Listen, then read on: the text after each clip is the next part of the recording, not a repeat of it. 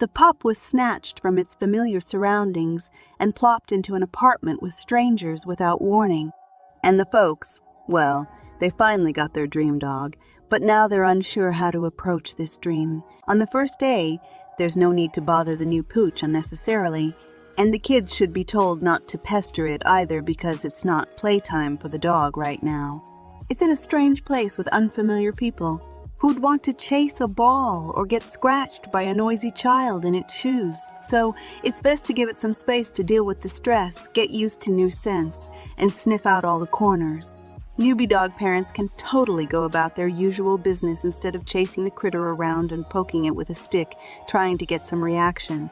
The dog will probably pick someone from the family and stick to them like glue.